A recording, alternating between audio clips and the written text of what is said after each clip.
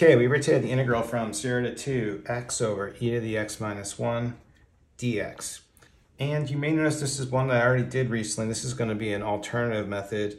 In the first video on this, I used geometric series, just kind of noticing that if we just rearrange the denominator, we can have this in the form of like 1 minus e to the minus x. What I want to do in this video, I think, is a little more straightforward and possibly quicker. I just want to use integration by parts using the DI method on it. So what I can do is we can just differentiate the x, because that's going to differentiate down to a constant, and then we'll integrate 1 over e to the x minus 1. But just noticing, if you multiply in e to the minus x over e to the minus x here, I can write this as e to the minus x 1 minus e minus x.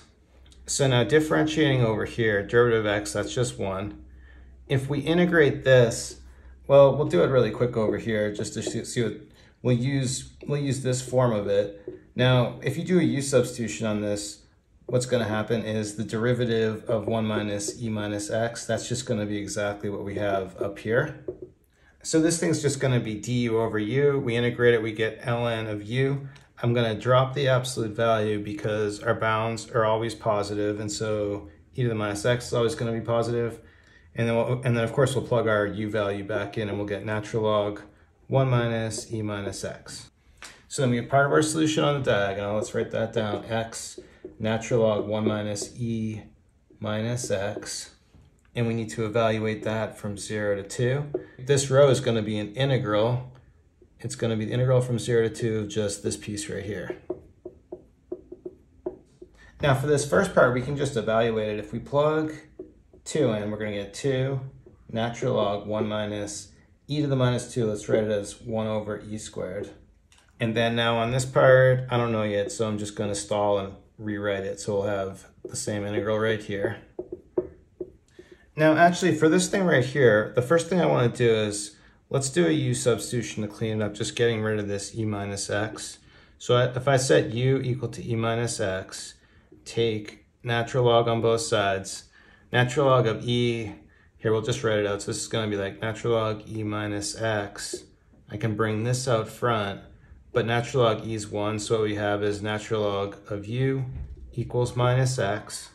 But then let's just take the minus sign on the other side of the equation. Let's get a derivative to get our dx values, so we're going to have dx is going to be minus 1 over u du. I think I'll work these two pieces in parallel. So here I want to get a common denominator. So I can write this as like e squared minus 1 all over e squared, just writing the 1 as e squared over e squared. Then over here we'll substitute. So I need to plug a 2 in here. That's going to be e to the minus 2 or 1 over e squared. And then you plug a 0 in here, that's just going to be 1. This whole thing here is just going to become natural log 1 minus u. Dx is going to be minus, I'll use the minus sign to make this a plus, and we're going to end up with just u du. And actually, let's switch this back. I'm going to keep this as a minus sign, and instead let's use to flip the bounds around, just because 1 is going to be greater than 1 over e squared. And then we can split up this part. So with the property of logarithms, we can turn the division into subtraction. So we get 2 natural log e squared minus 1. Subtracting off the second part, we're going to have minus 2 natural log e to the 2. But the 2 I can take out front. Natural log of e is just 1. So multiplying 2 times minus 2, this thing is going to be minus 4. Then for this integral, I'm going to rewrite this and kind of force the lower bound to be 0.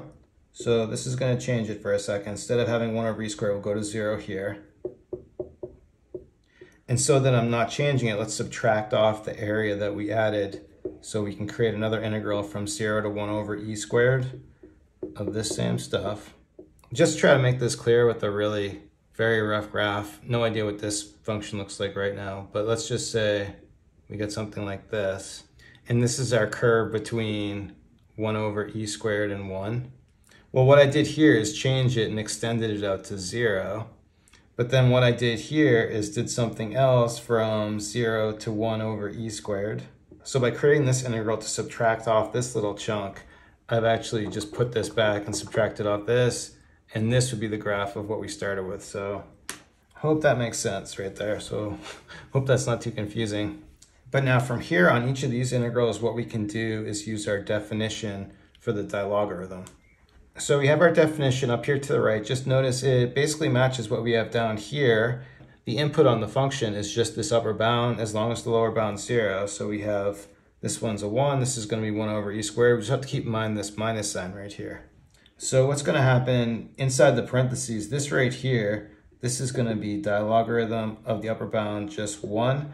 But because we don't have the minus sign, let's reverse the sign and write it as minus dilogarithm of 1. And then over here, this is just going to be plus dilogarithm 1 over e squared. But then I can just distribute the minus sign in here. Minus times minus is plus. Over here, I'll make this one a minus. And I'll just make a little space for the final solution on this thing. Now for dilogarithm of 1, let's just go to our series definition for the dilogarithm. And I'm going to just take this and we'll plug in a 1 on it. So this is going to become the sum from 1 to infinity of 1 to the n. That's just 1 over n squared. But this thing's just the Basel problem, or pi squared over 6. So we can plug in pi squared over 6 down here. And so putting it all together for my final solution, we have just 2 natural log e squared minus 1 minus 4 plus pi squared over 6 minus dilogarithm 1 over e squared.